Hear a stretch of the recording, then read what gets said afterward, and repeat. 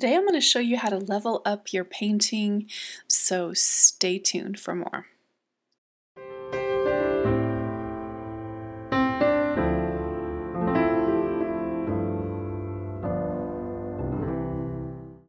Hi guys! So today is kind of a fun video because I have been doing a lot of different types of mediums. You know, my favorite products I'm going to list in the description box from this video so you can find them there, including these Caran d'Ache water pastels. I don't represent them or anything, I just love these. You can follow me on Instagram for some behind the scenes clips of me using these products. But I've been doing these mixed media pieces when I'm just getting bored with pouring or I want to try something new. For those of you who are following me have seen some of that stuff on Facebook and Instagram. And I thought, what if I can incorporate this into a pour? So I'm going to show you how I did that and then also show you what I did with this special painting right here. So coming up, just stay tuned and let me show you what I did. Isn't that pretty? I love this painting. But first, one thing I want to talk about is this video was filmed with Overhead Pro. So for content creators, this is a great little setup. If you want to get a discount on your order with Overhead Pro, use Heather Made Her Art. You get 10% off at the checkout. And the link is in the description box for that. Now, you guys know video recording is a labor of love, making these beautiful videos. So please subscribe to my channel if you're not subscribed. I would love that. And I would love it if you would share my videos with people who might find it interesting. Shop my Amazon shop, no extra cost to you to do that, and it supports the channel. And donate to this channel if you haven't already. And I really appreciate those donations. All art that you see is for sale, so you could also buy some artwork if you feel like it. Thanks to all who supported my auction last week. It was a huge success. So here is the dried results of that piece I was working on earlier. And it's been staring at me. I've been trying to figure out what I'm gonna do to finish this piece. I've been working on, I'm not a very good artist realistically. Like, I'm not a good drawer. I'm not great at drawing realistic things. But I created this peacock painting using a pour. And I thought, what a great way to level up your pours by incorporating some mixed media into there. So the peacock and the flowers that you see, that's all mixed media. And I thought, maybe I could use the same process for this painting. So this would be a great way to level up your painting if you're not a great realistic drawer. So that's what I decided to do with this piece, and I'm excited to show you how. First of all, you're going to need some paper. I found a lot of really beautiful papers on Zazzle.com, and you can just pretty much get anything that your heart would desire on Zazzle. And all different kinds of patterns. You can even specify things like background colors. I was shocked. So like this piece, I chose a carbon black background, but you could have chose blue or white. A lot of them have the sizes. You can choose what size you want. So it's a really great source for different kinds of paper, and I highly recommend using Zazzle. Now, you can cut out the part that you want, which I did it initially, and then I thought maybe it didn't look natural enough, so I decided to tear the paper, and that's what I'm doing here, just creating like a less refined edge and a more natural looking edge. I decided that this paper would go well with the colors of the painting, and that's the main reason why I chose it.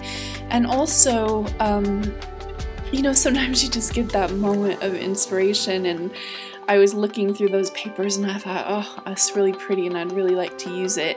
And then I looked over and saw that painting and thought, yep, those two were meant to go together. So that's when I decided to use these two together and see how it goes. Now the thing about mixed media, I mean, if you hate it, if you stick it on your painting and you hate it, you can always just paint over it.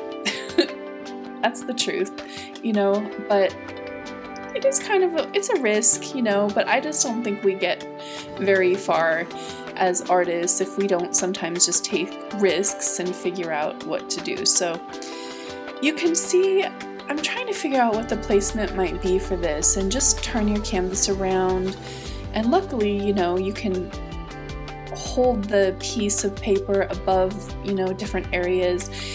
I decided that I was gonna put it over the area that already had the darkest paint because it's a dark background. And ultimately what I'm gonna try to do here is mesh this paper into this painting so it looks natural. And that's what I decided to do. Now I'm using Decoupage Matte. You could use Mod Podge. You could use even I believe like a clear gesso would probably work. One thing I'll say is you have to work quickly. By the time I spread the decoupage on here, it was already starting to dry, and I did thin it down with a tiny little bit of water by just dipping my brush into some water. And the paper is incredibly thin and delicate, so it does require a little bit of finesse to work with this paper.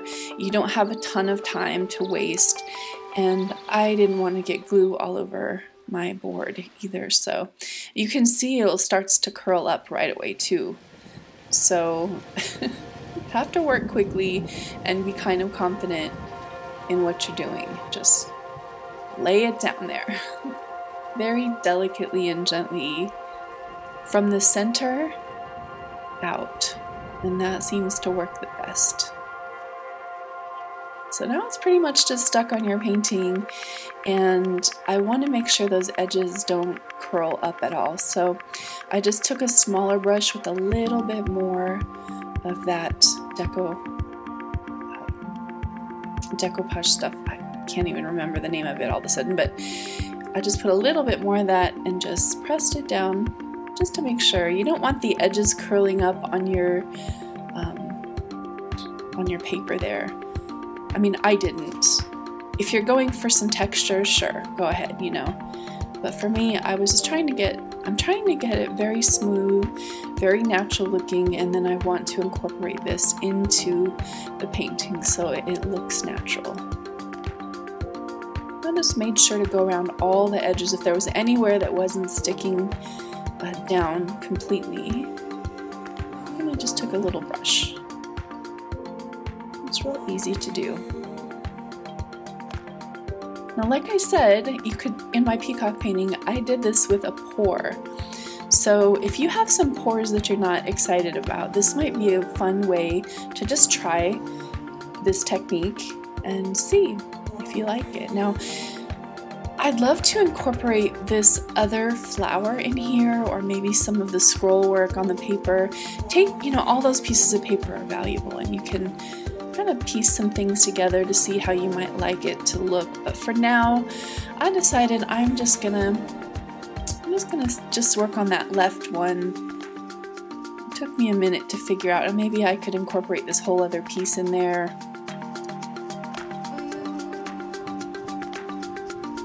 I just decided I was gonna see where this one took me first. And the best way to incorporate the the paper into the painting is to first start matching some of the color of the paper to the color of the painting. So I just picked a dark, basically a Van Dyke brown mixed with a little bit of carbon black, and I started going around the edge of the paper and working that in. Now this is the same method I used for the peacock as well. I just started working in the background color into the paper. So this will work for your pours too, and I guess I want to make sure those of you who are doing acrylic pouring, you know, not all of us are amazing drawers. I feel like I'm still a learning, well, there's so much to learn, and there's so much still to know about different types of art, and I'm still just a newbie in a lot of ways. I teach what I know or what I learn, or I teach as I'm going, but honestly, there's just so much to learn still. So I'm not a great drawer, and I haven't really spent a lot of time practicing. So for me, I just wanted to start using some of these, you know, the tools at my disposal in a way that would kind of level up my art. And so that's what I try to do, and you can absolutely do this with your pours too, as well as your these other fluid art pieces. Now, this is a water-based spray paint by Montana, and you can find this in my description box. I love these because normally spray paint is really toxic and has like a very bad odor. These are alcohol-based, so they have an almost indiscernible odor. I run an air purifier in my studio, so that helps for sure.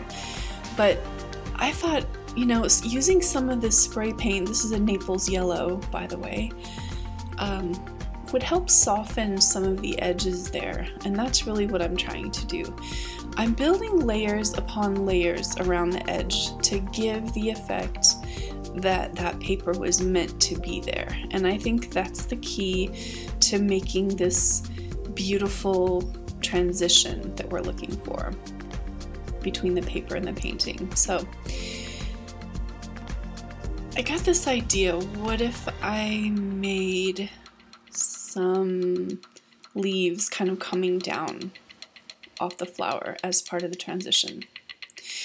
It's not a bad idea, and I'm using one of those cat's tongue brushes, and I really like that brush, and it's a fun brush to work with, but honestly it looked really stark against the softness of the piece, so I decided ultimately not to go with it. But I wanted to show you the whole process here, so I think it would be pretty, but I just decided I wanted to try to soften. Now, see how that Naples yellow is still a little damp? So when I pull some of that carbon black in, it just makes the prettiest transition right there. And right away I realized that's what I'm going for. And luckily a lot of that was still damp too, so I was able to kind of pull that with a little bit of water, pull those vines or those leaves into the painting as well. And now I just have kind of like a pretty transition, and so that's really what you're looking for, is just that easy transition between the painting and the paper. So it looks like maybe it would belong there. Now you can actually paint on the paper, and I recommend doing it. You can see I'm definitely going over it, and it accepts the paint really, really well. I'm just using acrylics here, just acrylic, golden acrylics for the most part. I'm using a little bit of acrylic ink.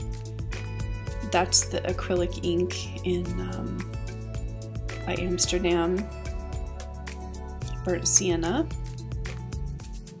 And those were some of the colors that were also with the painting as well. Now if you're one of those people that wants like a totally smooth finish at the end, you could absolutely put resin over the top of this. We're into that really glossy look, but I kind of like the matte look that's going to happen once these paints dry. See how I'm pulling some of that paint into the actual flower?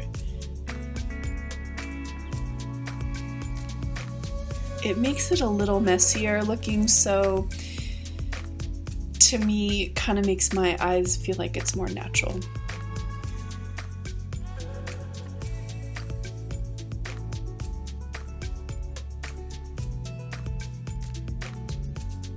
And there's that result. So I do like the way that looks, and I also think I need to keep going. So I take another color. This is like a burnt sienna spray paint, again by Montana, and I give a little bit more there to the transition.